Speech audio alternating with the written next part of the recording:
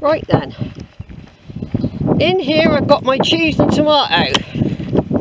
It suddenly got very, very windy, everyone. I've had to put my top back on. So I'm not going to have my cheese yet. I've just seen the cows. I don't know if they're on the path or not. But we just have to walk past them, I'm afraid. The hikers have gone past them. Of course, you know, I banged my arm then, the camera fell on my bad wrist. Bloody hurt. Oh God, did it hurt. Right, so we're saying goodbye to the trig point now. It's going on for 2 o'clock. We've got 4 hours to get back. We've been out 4 hours. We've walked all the way up one side. Now don't forget though, we had lots of hill to climb and stuff. So basically what we're doing a gradual walk back at a nice pace. You don't want to get back 2 hours early because there ain't any bus. And this is what everyone's feeling. They don't put, and even with the new timetable, they have not put any extra buses on to go to Winscombe. You know, there's no flexibility, and you might have to wait 3 hours for a bus. I mean, it's a hell of a long time to wait. I don't know if there's one at 4 o'clock-ish. There used to be. But that only gives me 2 hours to get back, and I won't do it in 2 hours. That's the other thing I know. I know I won't do it in 2 hours. So I've got a nice window of time, but time can go very fast. You can suddenly be 3:45 and you'll be sort of, oh my God. Do you know what I mean? So we can enjoy the walk like we did on the way up. Now, if you had a car or anything like that, you wouldn't even be talking about this. You wouldn't be getting anxious. It does make you anxious when you've got to rely on public transport. Now, these mounds, they've all been eroded. I don't know if the cows disturbed them, but they used to be quite prominent features. And when you were deep in the ditch walking along there, which was a ditch, it was a trough, they were really high up above you. Because this is the type of processional parade as well, walking down here. It's almost Roman, isn't it? I can see something ahead, but I can see, I think they're horses actually, what I can see. I think they're horses. Of course, if people feed them, they shouldn't really, because what it is, it attracts the horses to all humans, and not everybody wants to go up close to them. Do you see what I mean? They're crossing the path, look. They're all crossing over. The wind's dropped again now. Just zoom back to there. Back to the trig point. We won't be out here again now, not this year. No way.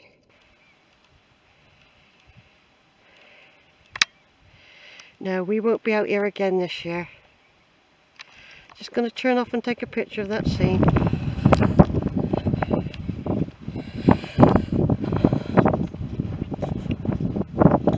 Right, I'm walking along this very ancient track, everyone.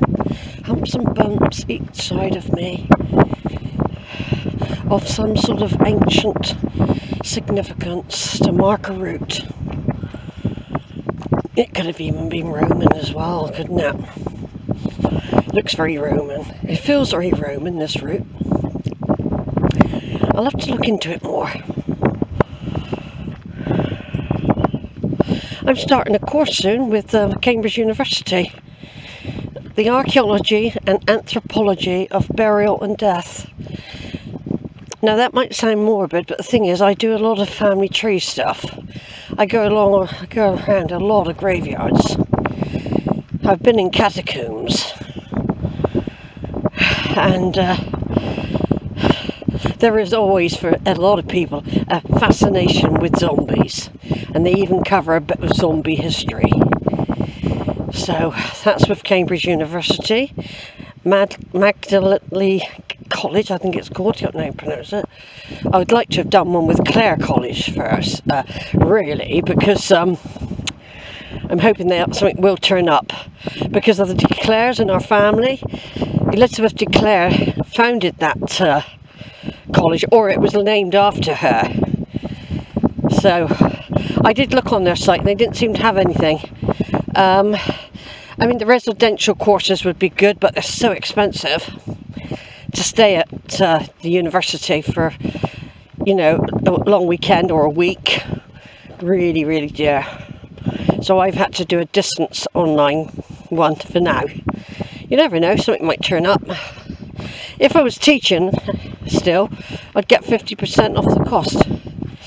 Yeah, it's cost £300, but it sounds like an interesting course. I'm looking forward to it. I did enrol for it, but didn't finish the enrolment at the end of start of February. But for some reason, I wasn't ready for it. I just broke my wrist, so I wasn't really very comfortable or feeling like doing anything then. It took it out of me when I broke my wrist and banged my head. It was quite a bang on the head, you see. Had to have all sorts of scans done and things like that.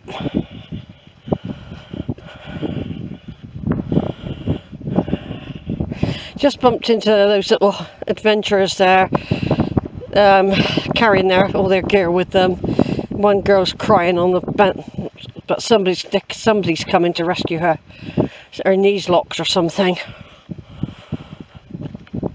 So I mean, it is quite a big challenge for some young people to do, especially if they aren't really fit enough.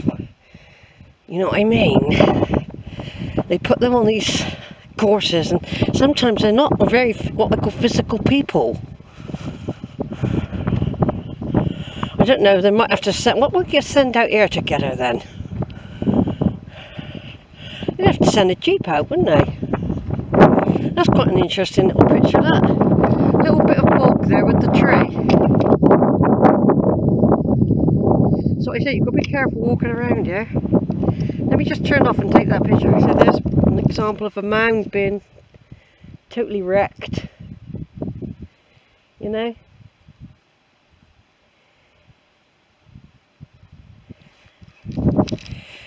Right. Here's a mound here, look, that was probably much bigger once here, but the route was going through it. A couple of people out on horses. And oh, look at that! Rowberrow Warren coming in view. Fancy that.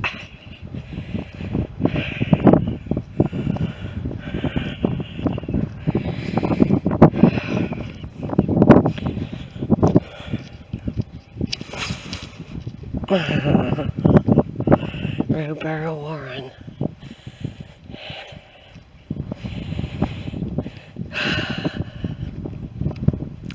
It always reminds me of Cheddar when I'm over here, you know. I feel like I should be going back to Cheddar now. That's what it feels like to me, that I should be, where those ponies are going, I should be going past Tiny's farm and back to get the 126, which I was getting for many years. It's like I said, I feel bereaved. I feel bereaved by not having that bus anymore. It's actually denied me going to Cheddar without an expense. You're talking about 20 quid. A taxi there and a taxi back. And there's only one taxi service and he's grumpy. He's actually a grumpy bloke.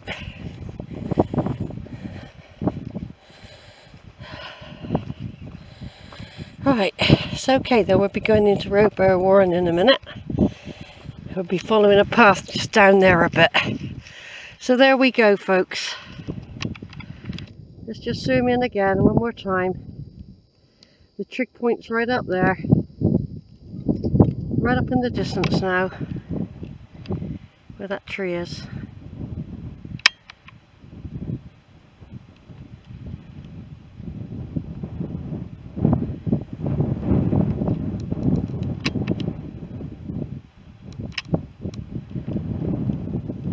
Right, we're turning off one of the tracks, heading for the gate to get into the woods, into the forest, into the Rowberrow warren.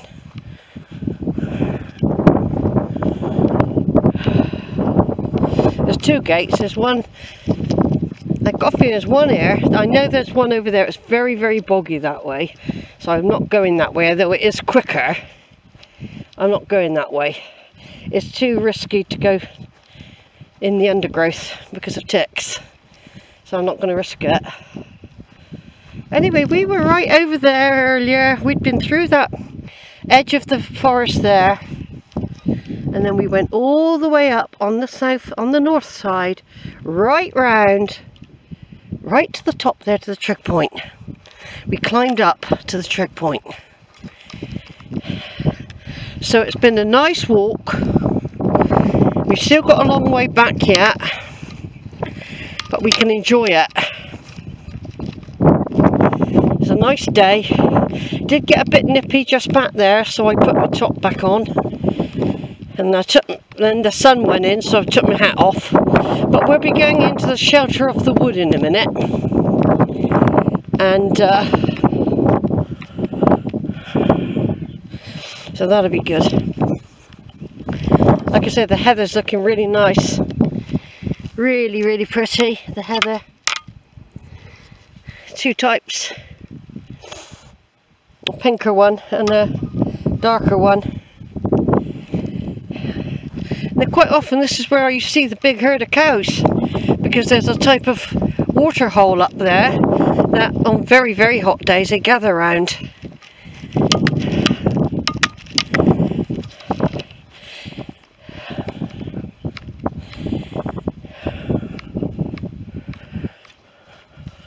Yeah, by the time the walk's progressed, after about 4 or 5 hours, my breathing settles.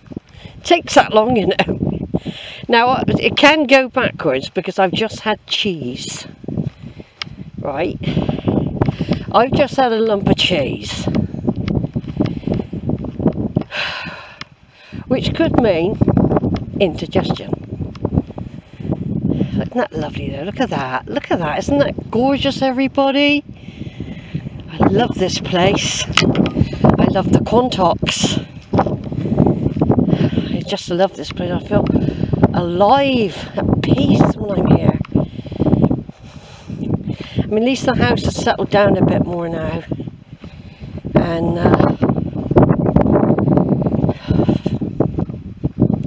it's settled down quite a bit now.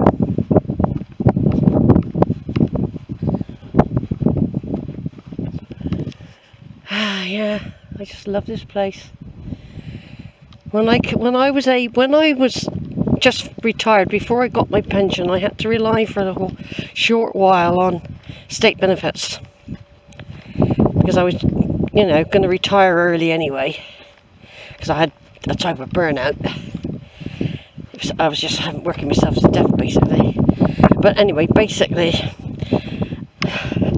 I had to pay for the bus fare in the beginning. I never came out here quite as much, but I always made sure I did get out here. So it wasn't totally free, but I felt like this was something that was free once I got here. This was something that was free. And that's what I said, a lot of the good things are actually free. When people are down because they've got no money, or I think you have to find a way, because money ain't going to come on the trees. And you don't want to work yourself to death. You know what I mean? Because then there's no time, and then you get ill. You've got to keep the balance. So if you aren't well and you have to stay home, or you've just retired, you really do need, it's not filling a gap, it's finding areas in your life that will make you feel blessed. I mean, I feel like this is a gift I've got when I'm out here. When I broke my wrist, okay, it wasn't my leg, but it did immobilise me quite a lot. Doing zips up, buttons, doing my rucksack. I had to carry a very, very light rucksack, but it was the winter and I wasn't carrying loads of water. But I was in pain a lot. But I found better when I was out. Now before, so that was a physical injury. Now, I also do family tree. I'm doing a study with Cambridge University. You also have to keep your mind happy. You know, and education never stops. You know, some people say, oh, you're a perpetual student. Yeah, we all are, actually. It's just sometimes a structured course is good. It helps you focus.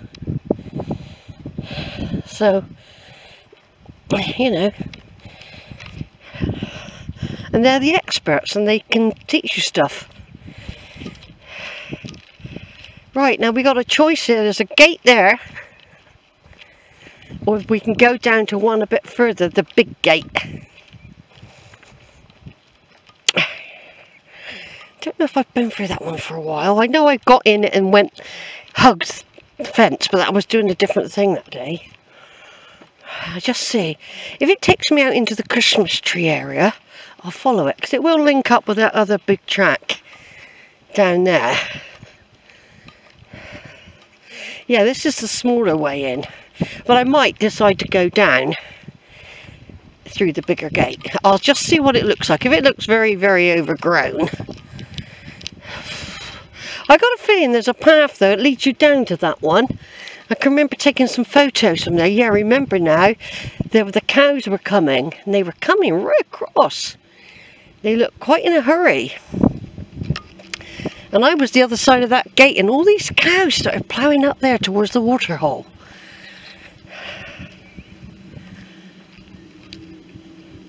Yeah, I remember now. Yeah, we'll go here. I did lovely videos out here that day. That was when I was exploring the new valley, the new Coombe. I was doing it in reverse. Yeah, I remember now.